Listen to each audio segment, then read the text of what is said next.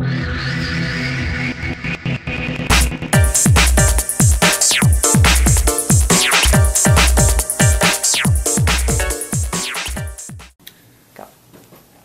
let's talk about credit scores. They're very important because it determines whether a lender will lend money to you or not and at what rate. The better the credit score, the lower the rate.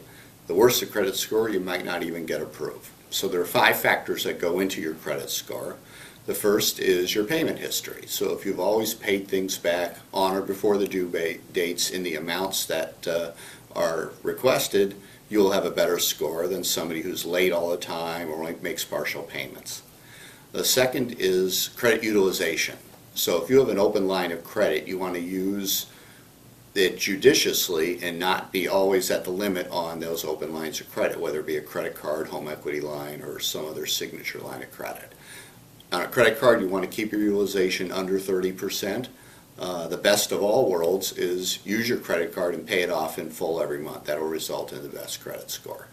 The third is your payment history. So how long have you been at this? Those who have been doing this for 15 years are going to be better off than those who have only been paying their credit back for 5 years. So longevity is definitely a benefit here.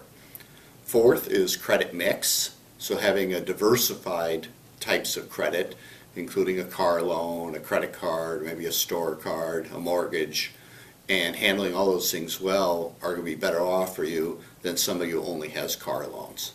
Of course, it's always important that you maintain these things well. Having a diversified mix, but you don't make the payments, isn't going to help you very much. And then the last is new credit.